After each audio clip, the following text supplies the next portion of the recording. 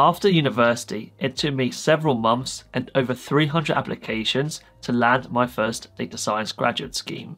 In hindsight, I could have done things a lot better, which is exactly what I plan to share with you in this video. Let's get into it. Before even thinking of applying for data science internships or graduate schemes, it's really important that you get some basic understanding of data science and machine learning.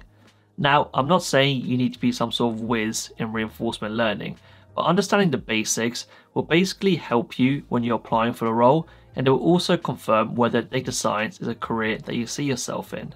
The best way to introduce yourself to data science and machine learning is to follow some sort of roadmap. I've created several in the past, which I'll link on screen here, so I recommend you check them out. In general, you should gain knowledge in the following areas: Python, SQL, mathematics and statistics, and supervised and unsupervised learning. Learning those 4 key areas will be a really good baseline for your future career growth. Again, you don't need to be an expert in all these things. You're applying for entry-level roles, so they don't expect you to know everything. However, doing this work and having this baseline knowledge shows that you're interested in the field, which is something employers love to see. The final and most important thing is to make sure that you do projects alongside of studying. Chances are, if you're applying for graduate schemes or internships, you probably don't have any data science experience. So the best way to showcase your skills is through doing projects. Try to do various projects that use different algorithms to solve different problems. And one mistake I made is that I had too many shallow projects. I often think it's better to prioritize quality over quantity. So have some really good projects, around 2 or 3, that are really interesting and really detailed and cover the problem really well. Because those interesting kind of quality projects are really useful when it comes to discussing them in the interview stage. Another thing you should do before even applying is to make sure you craft your resume. I again have a whole separate video explaining the perfect way to create your data science resume. I'll link it on screen here in case you want to check it out. However, the main points are: make sure your resume is a page because recruiters haven't got time to go over multiple pages. Try to create it in LaTeX if you can. I personally think LaTeX looks a lot nicer than things like Google Docs or Word. So if you can use LaTeX, then I highly recommend it. Add a skills section right at the top of your resume, detailing all your technical abilities. And when you do rank these technical abilities, don't use things like star ratings or saying you're advanced. Use language like proficient with or experience with. These are a lot better and sets the standards a lot nicer. Add projects that you've done and a few sentences describing what they did and the technologies that you used. Add in your degree, particularly if it's a STEM subject, because many graduate schemes and internships will require this. And finally, have a hobbies and activities section to show that you're kind of a well-rounded person and not some sort of data science robot. After reviewing hundreds of resumes, the above list I just gave really does make a huge difference, so make sure you do them. I also have my own resume template, which I'll leave in the description below for you to check out. After you've got your basic data science skills and you've got your resume done, it's now time to think about the application process. When applying, I think it's very useful to have a clear criteria of jobs that you will accept and jobs that you won't accept. For example, some things that I use to kind of break down exactly which role will suit me is location. So for me, I knew I wanted to be in London, so that's kind of a deal breaker for me. For you, it may be you live in a different country, or you want to go to a different city, or you want to work hybrid. All of these things may affect your decision, but it's important to be clear on exactly where and when you want to work. The second one is pay. Now, majority of grad schemes are paid because they're pretty much full-time positions, whereas internships are not always paid. So again, you got to decide if this is a deal breaker for you and wanting to get that internship. Another thing to consider is the type of role you're willing to accept. I was dead set on becoming a data scientist, and that's the only thing I would have taken. But you may be willing to accept a data analyst or a data engineer position.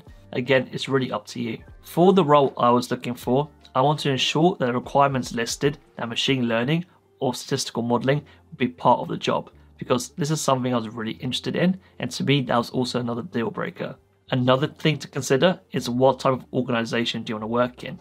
Do you want to work in a large established company or a startup? Again, both of them have their pros and cons, and it's really up to you to decide what's best for you. And finally, for me, I didn't really care what industry I worked in, but you may want to work in finance or banking, for example. Again, it's up to you to decide if this is something that is kind of a deal breaker for you or not. Once you have all these preferences set, you can then start looking for jobs with these filters on to make sure that you're only getting roles that are applicable for your criteria. Now, some people may say that you should tailor your application to each company you apply for. While I do think this is great advice and is probably the ideal method, I just don't think it's feasible for a lot of people. If you're at university, you likely have so many other kind of commitments, like your university work, sports, coursework, etc. You just haven't got enough time, all the time, to dedicate hours applying for each role. It just isn't going to work for you. So this is why I prefer taking the volume approach and basically applying for loads of roles. Personally, I applied for over 300 positions, and sure, it may be a little excessive, but it worked for me. And along that process, I learned a lot and got better throughout. So if you're kind of tight for time, then I definitely recommend going for the volume approach and applying for any position you like the look of, and not worrying too much about tailoring your CV to each specific company. Data science interviews vary a lot between companies. We are likely to have a coding interview, a technical interview, and a cultural interview, no matter where you go. For the coding interviews, for many entry-level positions, companies will typically have a problem in either lead code or HackerRank. So I recommend you kind of practice problems on these platforms so that you're well prepared come the interview. This is what I did, and I was able to pass most of these problems, and I'm by far from a good programmer. You may also receive a take-home assessment or case study to do. Now with these, the interviewers or employers are not necessarily after the results. They're more looking about how you approach a problem and how you solve it. So during the interview, they'll typically ask you questions about why you did certain things. And so when you do solve these case studies, really take time and really understand what you're doing so that you can be able to explain it really clearly back to the interviewer and show your thought process throughout the problem.